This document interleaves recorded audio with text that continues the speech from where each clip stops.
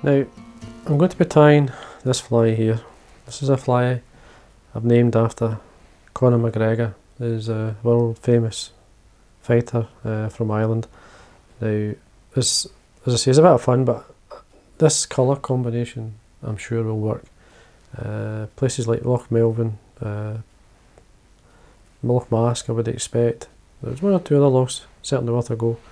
But anyway, I'll give it a go, and I'll show you how to tie it. These Irish patterns or Irish wet flies can be test anybody's skills at tying flies, and this certainly will.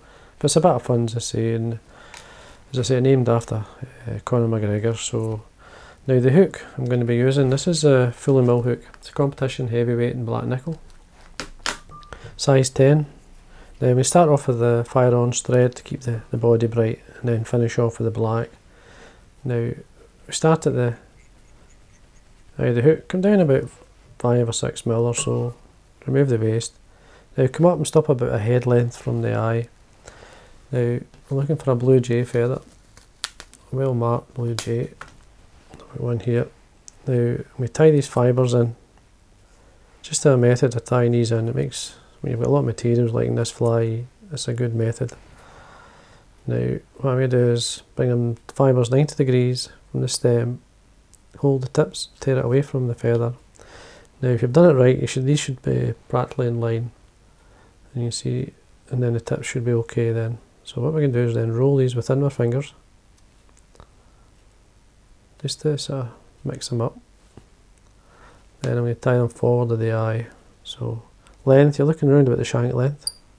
And we just encourage these fibres round the shank, using our fingers and the thread.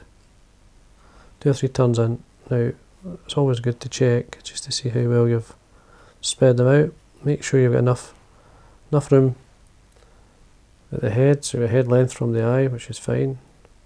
And then we can continue down the body. Just tidying this up. Now you get to this point, I'm going to tie in a medium gold holographic tinsel. This is for the tag. Now we catch this in, and then we continue down. Now the tag should be round the bend of the hook slightly, so about 1.5 mil or so, come round, maybe 2 mil at the most. Then we can, this is some Fully Mill super glue, just a wee touch. Comes with a brush, so it's easier to apply. Now by winding it over the super glue, obviously protects the tinsel. And we can tie it off, 2 or 3 turns. Trim away the waste. Now for the tail, I'm using the Glo-Brite floss number 11. Now it's a fine floss. Now you have to, so what I normally do is wind it around my fingers. And then for this sort of fly, you're looking around about 6 times or so, and then doubled, so obviously 12. So what we do then is trim. So we'll go around the fingers, then I fold it again, so that's doubled up into basically 12 strands. 10 to 12 is fine. Obviously trim that loop, and then what I do is just using a brush. This is an old toothbrush, just brush the fibres together. This will form your tail. Tie this on. Now there's a bit of the length of the body there, just to make sure it's tied on. Now I usually quickly take the thread up, just to tie these in. Tail length, you're looking much the length of the body, slightly less, depends. Some guys like it short. I'm going to make it about, say, the length of the body, which is there. Now on the way back down, and at the same time I'll tidy up. I'll tie in an oval gold tinsel. This is a small. So your way down, right up against the tail. Now I've got a mix here of hot orange and Sunburst seal's fur. Just a kind of 50-50 mix is ideal. Just lightly double into the thread.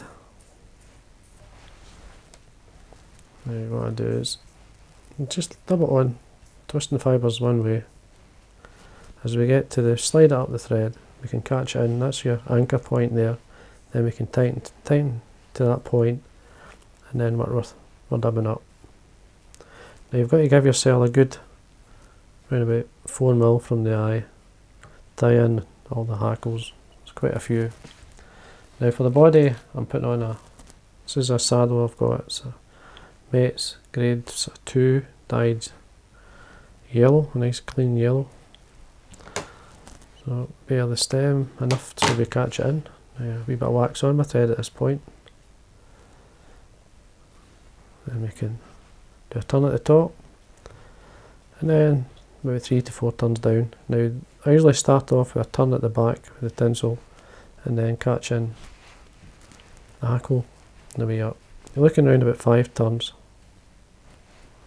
Nice and tight. Now I usually break that off, keeping obviously the tinsel nice and tight. But if you want, make sure just tie in your tinsel and then trim away your hackle. Trim away your waist. At this point, just tidy things up. Draw your blue jay out the way. You will get the odd fibre. You've got to just be patient with it. As I say, the Irish patterns, I mean, people look at them and say, geez, it's an awful lot of dressing, a lot of colour. These work extremely well. Now, Loch Melvin would be a good flock to try this one out. I'm just brushing out with some Velcro some of the seals for. Now we tie in 2 rump feathers. Now the rump comes from the golden pheasant, it's a yellow. Now this has been dyed black and this one's been dyed green. Now we tie them in both at the same time with the green on top. So I've taken away the fluff, as you can see. Now you only want a turn or so of these hackles, you don't, because you'll overdress it if you try to tie in too much. You can maybe a turn and a half at the most. So what I'm doing here is just drawing back the fibres, keeping the tips together. Basically what it's doing is mixing these a wee bit. You could tie them in individually, it's up to yourself. You can see what I've done there. When you pull back what I don't need, there's the tips, there's what I need for the feather, or for the fly. So what I do is trim away, wax your thread, just run it through once and then you can use your finger to take away the excess. Then we can tie this on. Make sure that's secure, come back up. Get both stems, fold them back.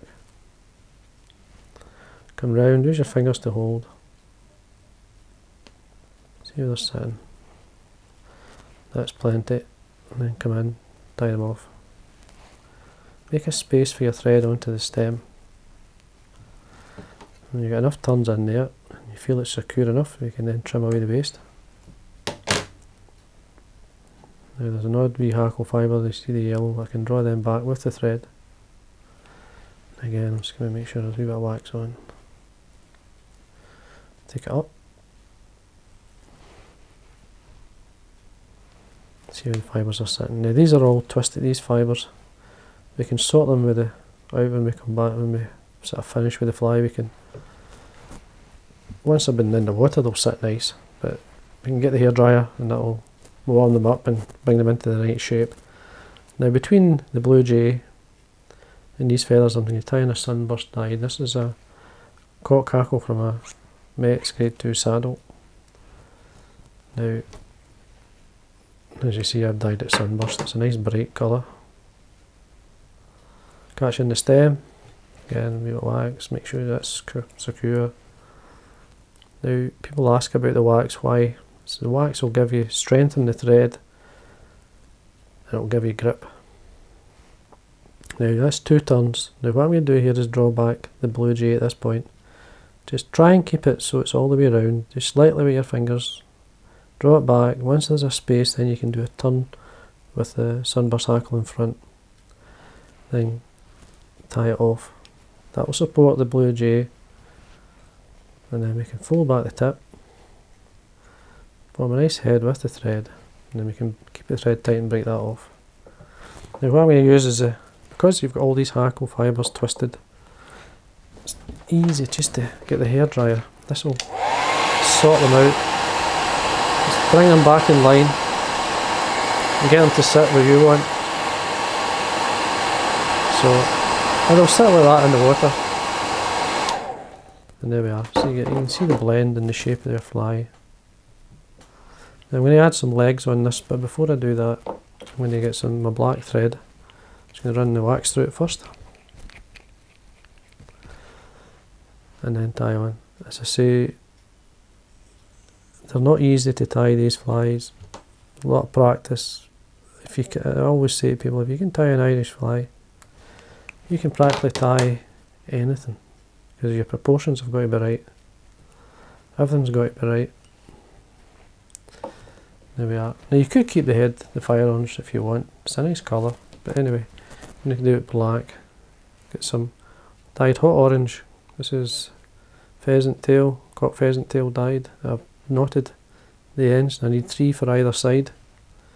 So if we bring them straight 90 degrees from the stem, the tips will line up. You can then tear them away. So we can have these long or short, it's up to yourself. I like it within the, just slightly by the tail. 3 either sides, I say. I get 3 or 4 turns in. Fold these back. Secure them in. Now keep the thread really tight. Just keep it tight.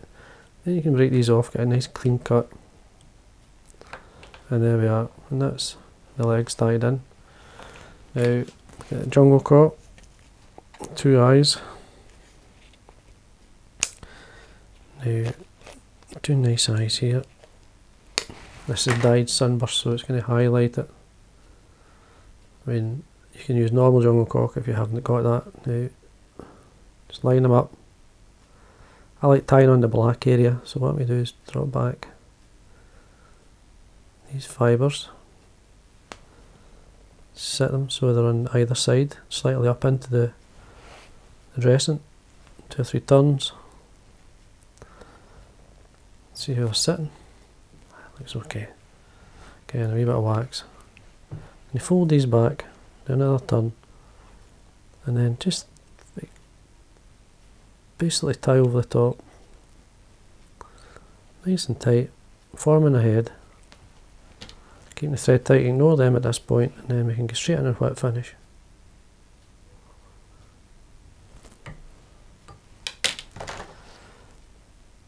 Trim off, and then we can either hopefully break these away. Try again. No, don't want to break. It's a good sign. They're strong fibres, so we can trim that away. Try and break this one. Doesn't look like it, so what I'm going to do is trim it away. That's fine. Now for speed, you've seen me doing this before. This is a Full and Mill super glue with the brush. Just touching the head. This will dry really quick and hard. Just take your advice if you can. And there we are. Now 5 minutes or so, that'll be dry. Get a nice bead-like head. Nice and shiny. Now that's as I call it, I'm going to call it the Conor McGregor Octopus. Gorgeous George. It's kind of like 2 flies in one. The Irish boys will like this, I'm sure they will. And I can even see it taken in some of the locks. We got a lot of salmon in some of the locks, and this would be a good colour combination. So I hope we enjoyed that.